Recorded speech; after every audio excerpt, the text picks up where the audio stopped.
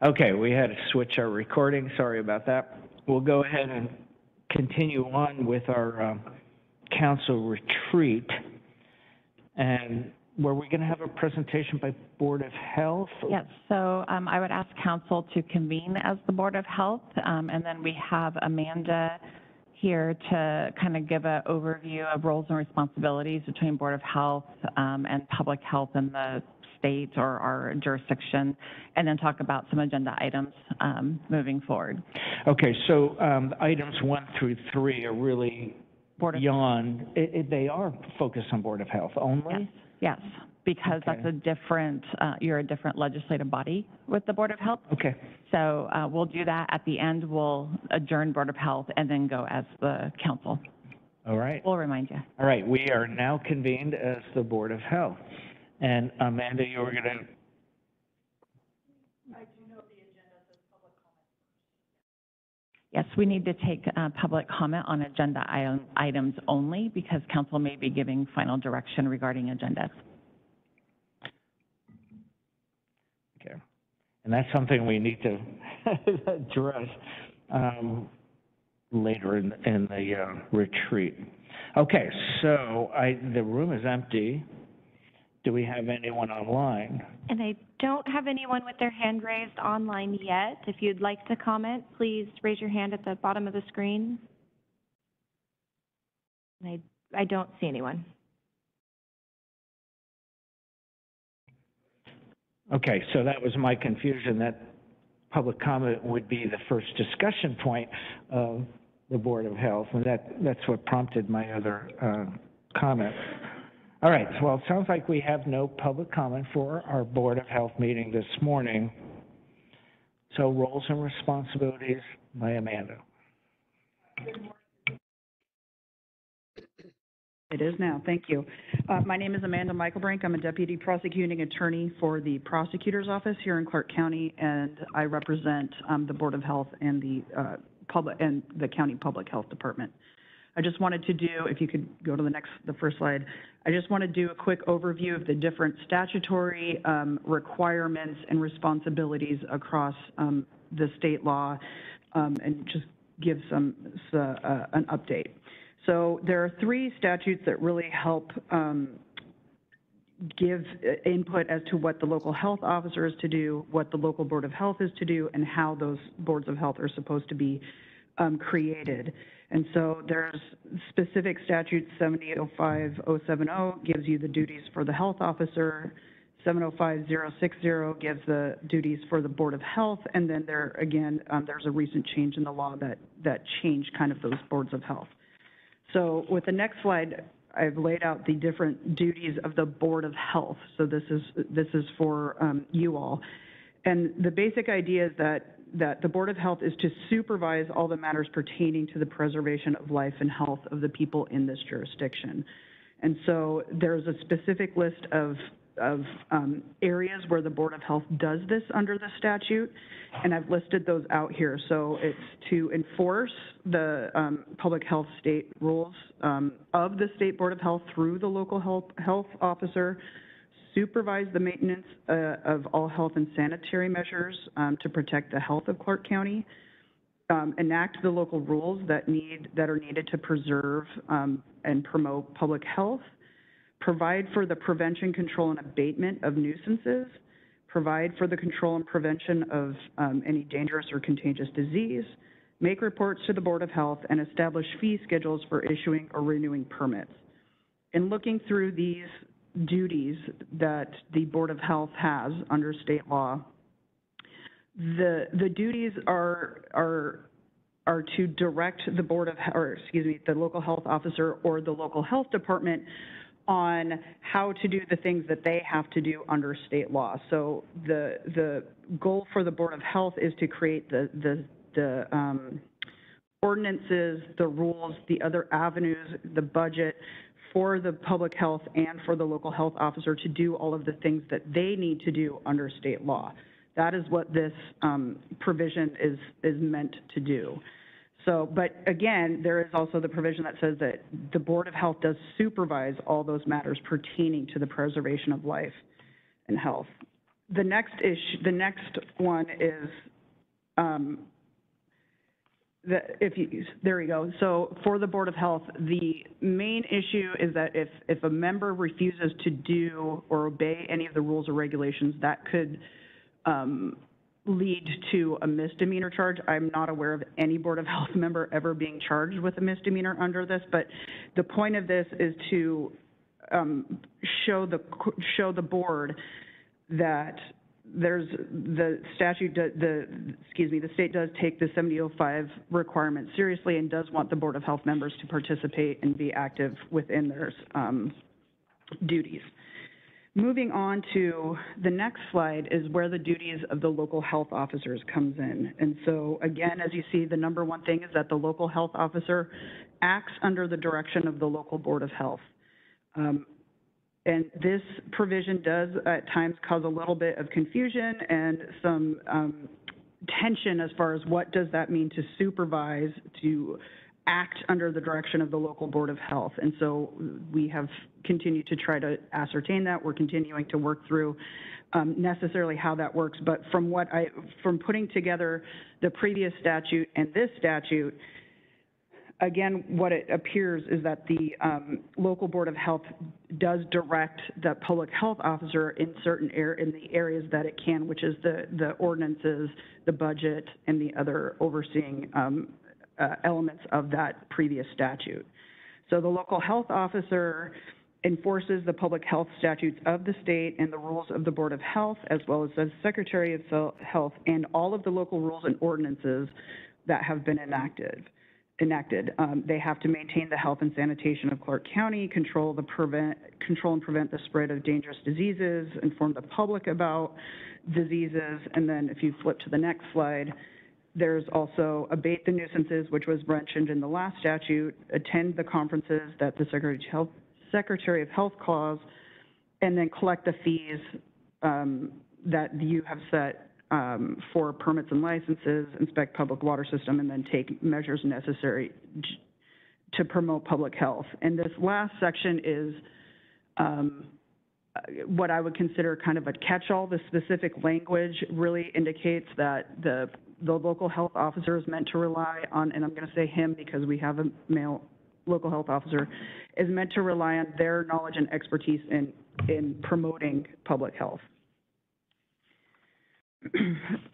Moving on to the next slide, there are specific qualifications for the local health officer that were required under state law. So they either have to be a physician they have to be a physician with a master's in public health. There is also, they must be able to employ technical and personnel and other personnel as approved by the hiring administrator, which is in this instance of Kathleen Otto. On the next slide, the qualifications continue. They must have a license to practice medicine. Like I mentioned, the public health. If a jurisdiction fails to appoint a local health officer, the Secretary of State will come in and appoint someone for us. And the thing that I am not aware of, and I don't know, is if we have a local health officer but is someone who is refusing to do an element of what they do, of whether or not the state would step in to fill that element that they're refusing to do. That sounds weird, but I don't know if that's something that would happen. As I said, the state may remove that health officer, and then the state charges the county for those services that it provides. On the next slide, and some of you may be aware, there was a state law change, I think in 2021 or 2022, that changed the makeup of local boards of health. And so it expanded that beyond elected officials, and it required a list of other professionals and other consumers of public health. And so as you can see on this screen, medical ethicists, military members, consumers of public health, other individuals involved with the public health system and other health systems within the jurisdiction have to be on the Board of Health. In Clark County, this law actually doesn't specifically apply. Obviously, our Board of Health is made up of our 5 elected county councilors, and that is because we had a health advisory committee before this law was enacted. And so that advisory committee meets this standard. And so really at this point, there are the advisory committee, the Board of Health, and then the public health officer. So there's 3 layers of involvement in Clark County. On the next slide. So as I mentioned, the 5 county counselors are our Board of Health in Clark County. And the only other thing on this slide is that if there are future changes under the statute for the local Board of Health composition, we may have to then abide by that statute. I don't know if we will continue to be excluded. On the final slide, I just wanted to point out again that these are the different areas of kind of influence on the health officer's authority and ability to act. And so the Board of Health and the advisory committee talks about the policy, sets the policy for that. The state rules and laws basically describe how to apply that policy and how to further the state's interests in public health. And then, of course, the county manager is the individual who manages and oversees the local health officer and will handles the specifics of how to execute the laws and policies for the county. So that is the last slide that I have. I imagine there are questions. I am more than happy to answer what I can. Council, questions or comments? I'll have a question on the reports given to council whenever the appropriate time is for that. I don't know if that's now. Well, let's go ahead, because I have things that I want to say. So why don't, I want to give everyone else a chance to either ask questions or make comments. This is a very complicated subject, and we just went through an awful time in the history of the world that highlighted the difficulties we have on our Board of Health. So Karen, go ahead, please ask or say what you wish to do. Okay, thanks. Our rules, of course, call for a monthly report from from Public Health, from Dr. Melnick, excuse me, to the Board of Health on the status of public health in the county and what the department is working on relative to those things. And that is a monthly report, which would be good. However, we've had difficulty in accomplishing that, in that there were several months recently when it wasn't done for whatever reason. And so that being skipped, we kind of lost a bit of touch. And I regret that. I think that is not a good thing for the Board of Health or the county.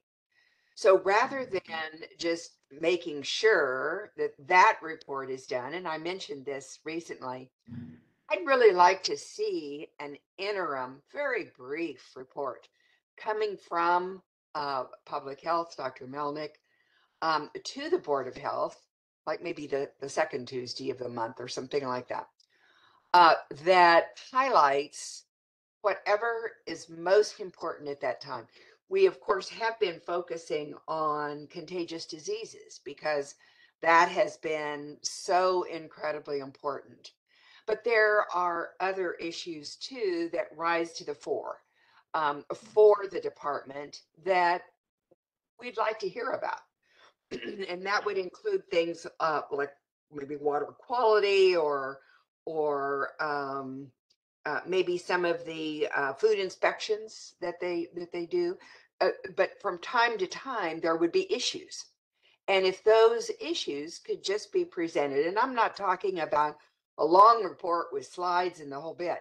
I'm talking about something that simply updates the Board of Health. Might be a 5-minute overview or something quick.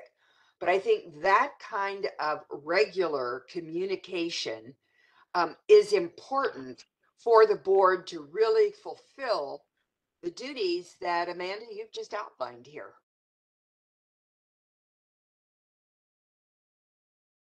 Those are my thoughts. Thank you for that. And I would just double tap on that. One, we shouldn't have lengthy gaps. We don't need a pandemic to have a weekly meeting or a monthly meeting or a bi-weekly meeting. we should have regular updates. And there are other topics besides contagious disease. What the Board of Health and what the health officer has such a wide portfolio, from school food programs to potable water, the septic and sewer, you name it, the Board of Health and the health officer are involved. Marijuana, a lot of new studies coming out, especially focused on juveniles and psychotic breaks. We need to be hearing about that. I did just get a email from Dr. Melnick on some current data. It's very different than what we heard about just a few years ago. Fentanyl, obviously we've been hearing about that, but we need to hear more every day. You know, there DUIs, driving under the influence of marijuana, polysubstance. These are health risks to the community that we should be apprised of and the public should be kept apprised of. So I'm all in favor of teeing up additional topics and having regular meetings, however brief they may be, or at least a published overview of health concerns for the county. So I agree, Karen, wholeheartedly. We need to do more in that regard. Other comments or questions by councilors? Chair Mevigi. Please go ahead. I really liked Councilor Bowerman's suggestion about increasing our meetings on a monthly basis. I mean, it doesn't have to be something like significant like every week, but I really like that suggestion. And like you just mentioned, both of you, I mean, there's different things that are going on in our community. I know, Chair Mevigi, I think it was like 6 months ago, you talked about getting back to the basics of education for our community, like just regular things like fitness, eating right, things like that. And what's happening with, like, say, fentanyl, for instance? What are we doing to educate our kids in our community for prevention purposes? Things like that. I mean, there's always something happening. So I'm sure that there's many different topics that we can cover and educate our community about. And I'm very interested in having just increased communication and education and learning everything that's going on in our community. That's it from me. Thank you. Glenn, did you have something? Yeah, I just kind of piggyback on the same theme. And I think this could, what would be helpful for me is maybe like if we were able to get a short weekly report, and it could be via email. You know, we don't need to convene a meeting for that. And then, you know, scheduled once monthly, more in-depth, kind of over broad view. But the weekly updates, and my thought would be kind of the things that are happening today, and then maybe more information about some long-term things, you know, because when we sit on the Board of Health, we can only make decisions based on the information that we have and we know, and we are consistently dumped lots of information sitting on the council. And so if that information is not coming to us, we don't really have the knowledge to make good decisions on policy. So however, I'm open. Those are just some suggestions. Don't say that they're the best thing, but just however we can be more in touch with what's going on out there would be helpful. So a few comments from me in general that is much broader and not meant as criticism on any specific person or office, but the broader overview of our role. So the pandemic highlighted this.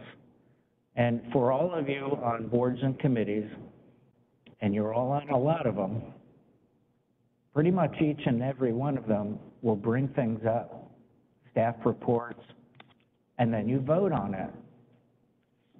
I can't think of a single time that the Board of Health has voted on anything.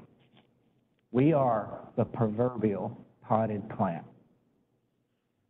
And that's a problem statewide, and it was really exacerbated by the pandemic when we were getting mandates handed to us directly without any input by us at the local level. It got so bad at times, and Karen may remember this, All of the health officers from each county would be on a telephone call with the Secretary of Health, and they would talk weekly.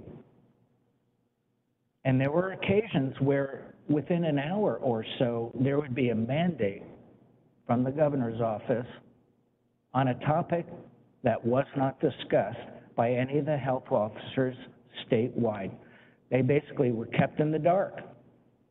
They weren't even alerted to the possibility of a mandate coming out and being announced in an hour. That's not the way this should work.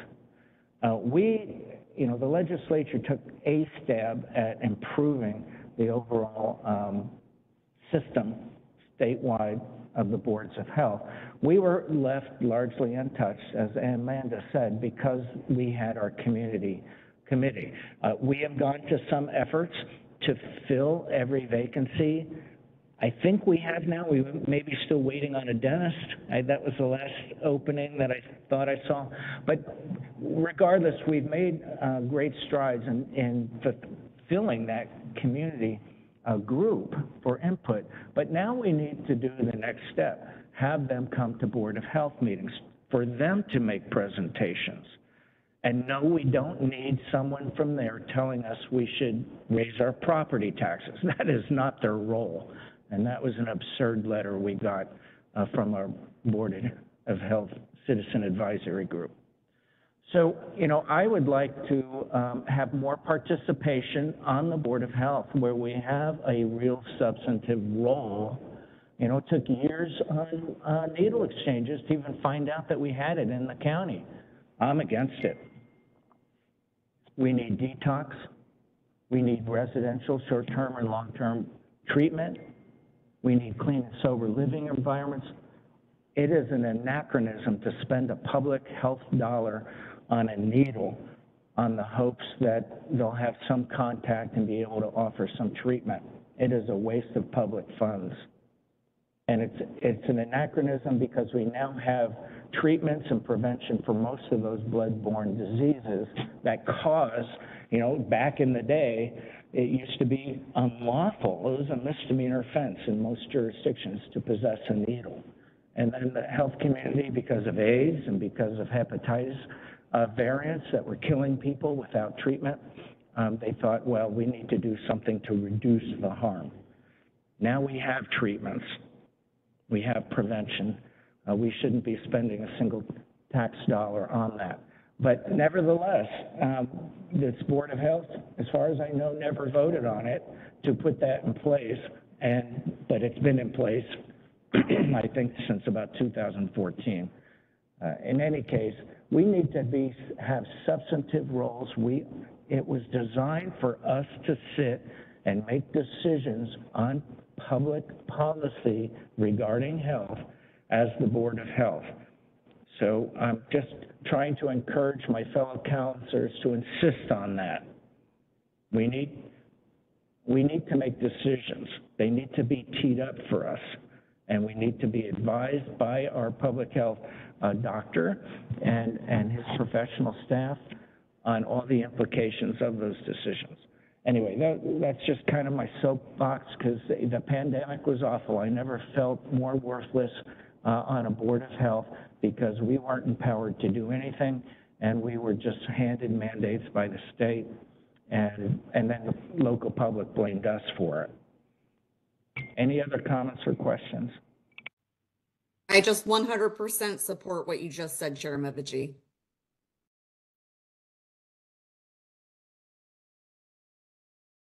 So hearing, anything else, Amanda? I don't have any other comments at this point, unless.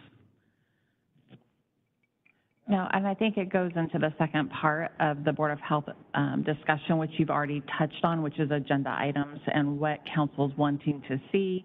I heard about inviting FAC for updates.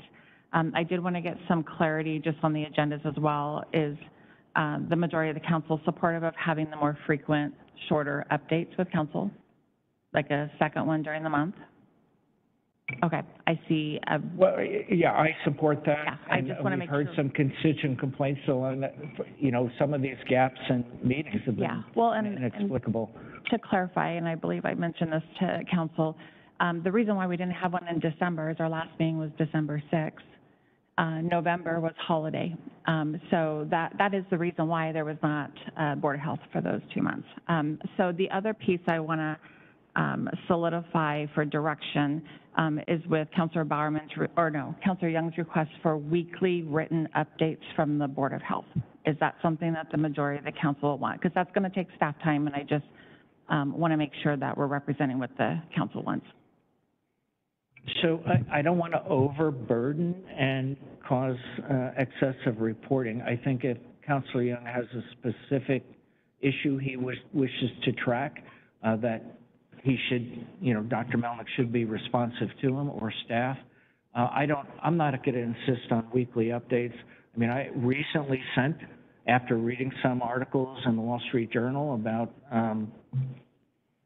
psychotic breaks from marijuana in juveniles, I asked him, give me an update on that. What are you seeing nationally on health studies? Because the Wall Street Journal was reporting on national studies. And he gave it to me. And it was, so at some point I'd like to talk about it. So I don't know what do the other counselors want? Do you want a weekly written update that's kind of generic or on specific topics? What do you wish to do? I'm sympathetic to the counselor's request for that. However, that's not something that I would request or use or need. If I wanted a regular update in written form, they've got a great website, and I'd go visit that. What I'm looking for is the interpersonal communication every other week. Michelle? Concur with Councilor Bowerman. They've got great dashboards on the county health website. I look at it all the time, actually. Thank you. So Kathleen, does that answer your question? Yes. We won't be doing weekly updates with all the council. It does not prevent any counselor from asking questions, and we may actually bring that up if there's a question that comes up about something. We can add that maybe to the additional meeting or a regular Board of Health meeting. I think might be helpful too on agendas. I mean, obviously, if there's something going on specifically that there's an update, but maybe we should add on the agenda future agenda topics so that council can help guide what do you want to see next month, and we can have suggestions with that as well. And I guess one more question on the FAC. With them coming to Board of Health, do you want them to be a regular part of the agenda or just as requested or as they have updates? I would prefer to have them as part of the regular agenda. I mean, just as we may be at odds as a political body with, and we've seen that nationally over the years with cigarette smoking, sugar intake. Sometimes there's a difference of opinion between the political body and the health body. And so that's what these citizens are for, to give us that additional input from them. So I would like them as part of the agenda. Others? I would like to see it as part of the regular agenda as well. And again, brief. It doesn't need to be a huge, long amount of time that is given to it. We simply need that ongoing communication. I concur with Councilor Bowerman. So, I just would like some more kind of detail on that. I mean, are we convening the FAC at our meetings, or are we bringing representatives of the advisory group, or what exactly are you suggesting? Yeah, so I didn't think ever that we would require each and every member to come to each and every Board of Health meeting. I mean, they have representatives. So to your answer, it would be not to convene them as part of the briefing that our Board of Health would receive, but just to have a representative.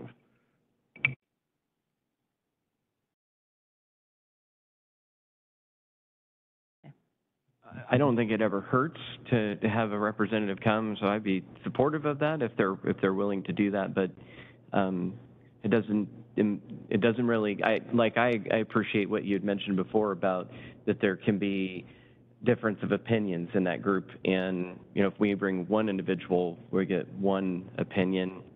So I'm not quite sure what it contributes in terms of that, but I mean, connection to the advisory group, I think, is a positive thing. Councilor Marshall is on FAC as well, but yes, if they have one representative that can come, I understand that they may be working through their strategic planning process, which I think would be an important topic for council's discussion and input and direction, because that does set policy moving forward. So we can coordinate that. Thank you. Yeah, I mean, we don't want to overburden them. I mean, they're volunteers. Some of them are working doctors, I mean, it's hard for them to probably attend their own internal meetings, much less than have additional Board of Health meetings to go to. And anyway, okay, well, anything else on that? And we do have legislation. I don't know where it is right now. I don't recall, basically on the marijuana issue, that would take away a county and city's ability to basically decide whether or not there's a moratorium or not within their jurisdiction. The legislation, I think, was geared towards, well, you're going to have to put it to a vote before you put a moratorium on marijuana.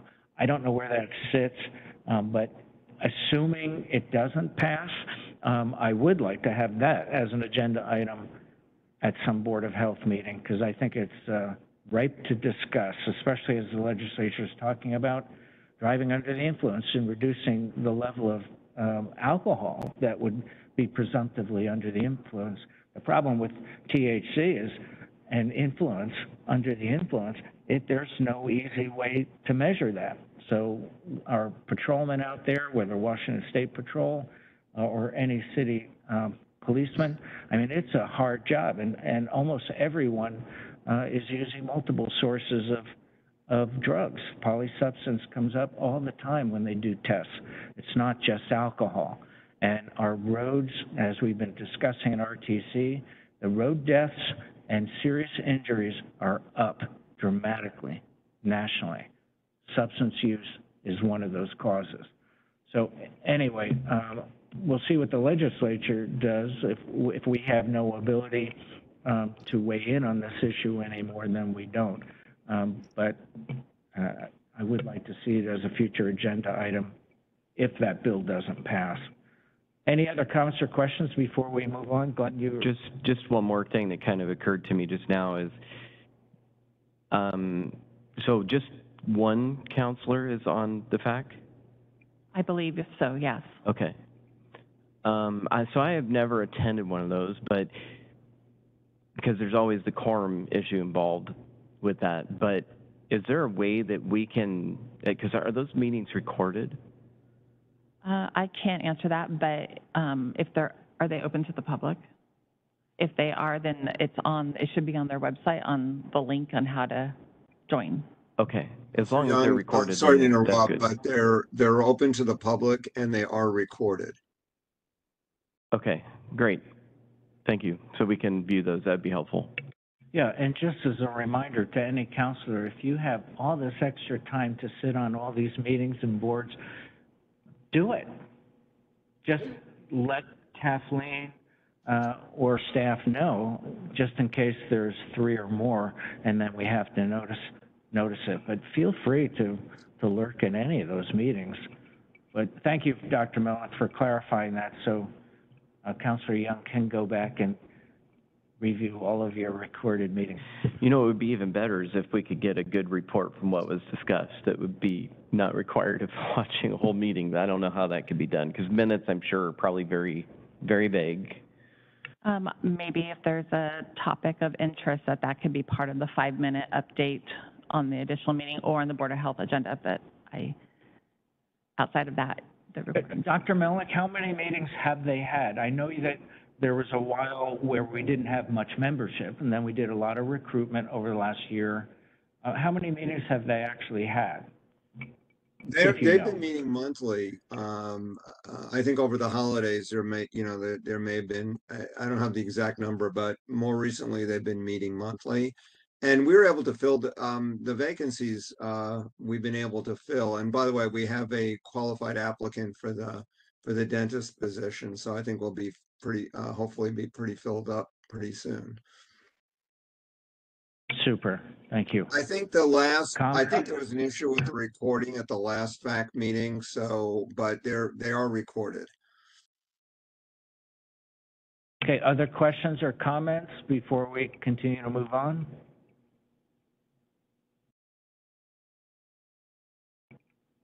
Okay, thank you, Amanda. That was great. So, Chair Mevaji, you'll need to adjourn Board of Health and then let Kristen stop the recording and then start the new one for council time or council retreat. Okay. Manager's my sergeant of arms and reminding me. All right, we are now going to adjourn from the Board of Health, and then we'll start a new meeting. And